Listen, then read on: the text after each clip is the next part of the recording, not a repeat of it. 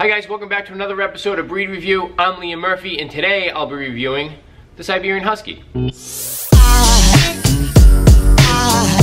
Okay, the Siberian Husky, very popular and cool dog. Not as cool as this shirt that my wife bought me, by the way. Sweetheart, if you don't want to buy me clothes anymore, just let me know. You don't have to keep buying me shirts this color. All right, thanks. Sorry guys. So the Siberian Husky originated from Northeast Asia, Siberia, and were originally used as a sled pulling dog, as a working dog. Now, today's Huskies pretty much do the same thing. A lot of people still use them to this day, whether it be for work, recreation, competitions, things like that, and a slew of other winter activities as well. They're a medium to large size dog, males getting anywhere between 40 and 50 pounds.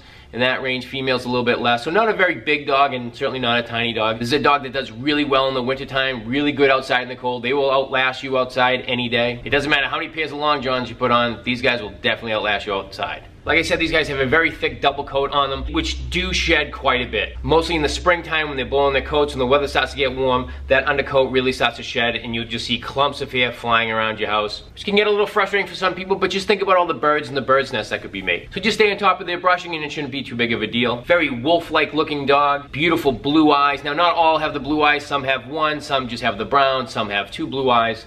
It varies, but a lot of the times, very common in these guys, you're gonna see blue eyes. All right, let's get into the review. Let's start off with health. Very, very healthy breed, these guys. Not a lot of health issues. Unlike a lot of the dogs I've reviewed recently, hip dysplasia is not common in Huskies. Out of a study of 160 dogs, Huskies came in 155. That's really good. So it's not very common in the breed. That's a great thing. Most of their health issues are gonna come from their eyes. That's the most common that I see with these guys. Glaucoma being the most common of the dogs that I've worked with. Where a dog sometimes has to even have an eye removed. Other than that, they really don't have a whole lot of health issues, which is really great. They live to be about 12 to 14 years, great long lifespan. I would say for these guys, the main thing is to make sure that they stay healthy, which is through diet and exercise, giving them the right foods and giving them plenty of exercise, which we'll get into. So you really want to keep a good eye on their eyes. You do, because they are known to have eye problems. So if you notice anything wrong with them, if the dog seems to be in any sort of pain or the eye looks any different, you want to get them to the vet right away because it could be something that you could prevent from getting worse. So the health for me is very easy, very healthy dog, 5 out of 5. Okay, so let's get into temperament. Now, I find these dogs to be a very outgoing, playful, funny, super friendly dog. Now, I've worked with a lot of Huskies in my time. I've never dealt with any aggression in Huskies. Not with other dogs, not with people, nothing. I find these guys to be very good family dogs, great with kids, great with other dogs, great with people. They're a boisterous breed. They jump around, they bounce around. Not like her right now, she's tired. But a very sweet dog, very patient with little kids, not a very nervous dog. Don't see a lot of anxieties in these guys. Any behavioral issues with Huskies, I attribute to lack of exercise. That's it. If they don't get enough exercise, sure, they're gonna remodel your house. You know, given the right amount of exercise and outlet for their energy, these guys do really well. I'm gonna give them a 5 for temperament. All right, let's get into activity. Now, these guys are great dogs for people who like to hike long distances and at the same time screaming their dog's name. Mila! These guys love to get out and get away. These dogs are escape artists. They see an open door, you give them an inch, they're gonna run a mile. I'm telling you right now, if you don't secure your doors, these guys will get out, they'll find a way out. These are not dogs you can leave in a fenced-in backyard unattended. I don't care how high your fence is, they'll figure it out. These guys are master escape artists. Now, it's not a guarantee, not all Huskies do, but it's very rare to see a Husky that can be off leash and not bolt and take off. These guys love to explore. They have a very strong wild instinct, very strong working instinct. There are collars out there that have like a GPS tracker on it. My wife has one for me. It's on my ankle right now. It's fine. I don't even feel it anymore. It's just kind of like part of my body at this point. But what they do is if the dog does get away, hopefully not, because I'm sure it would be terrifying for you. But I would say that you want to have a backup plan in place if it does happen. So if you're an active person who likes to, again, go for long hikes, I'm joking when I say scream for your dog, but you might want to warm your voice up and do that because it's probably going to have to happen. They're a great dog for hikers. If you love to hike, Huskies are an awesome dog for that. They can go for a long time. They can go in almost any weather condition. Obviously, the heat you want to be very careful of. Skijoring is, and I don't know if I'm pronouncing that right, but that's just the way I say it, skijoring. It's where you take like a harness, you wear a harness, clip the dog to it, and you put on a pair of cross-country skis and have them pull you down a trail. They have races. People just do it for fun, for recreation. I tried it one time. My boot shattered in front of a crowd of people, and then I had to hop back with one ski on. First time I ever had skis on in my life, by the way, while my wife laughed at me the entire time. So that was great. So she got a good laugh out of it, so it was good. So it ended up being a great day. Also dog sledding.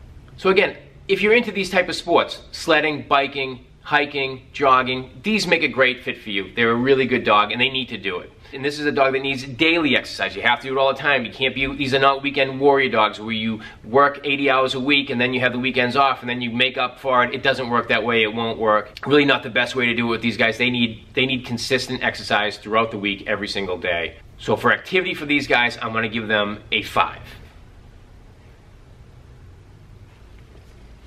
Okay, so let's get into trainability. Very highly trainable dog, very smart. They can learn a multitude of different tricks, commands, especially when it comes to things like working and all that. Just think of a sled dog team and how wrong that could go, right?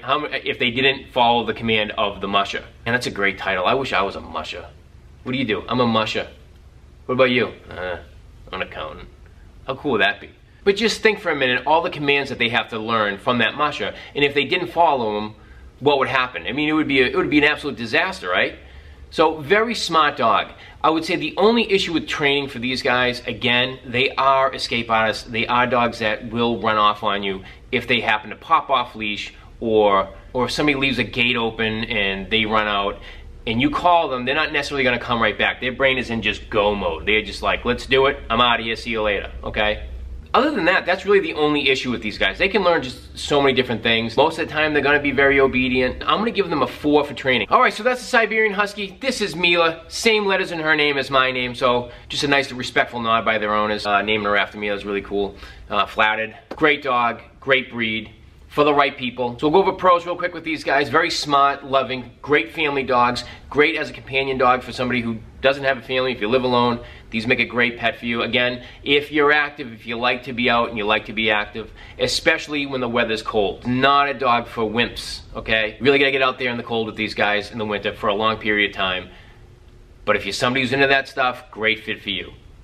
A lot of pros to these dogs. Some cons for some people might be definitely their activity level. Also their coats. They do shed quite a bit. Very heavy shedding dog. Other than that, a lot of good things to say about the Husky. Really like these guys a lot. Very popular dogs. I know a lot of you guys asked me to do this review. Thank you.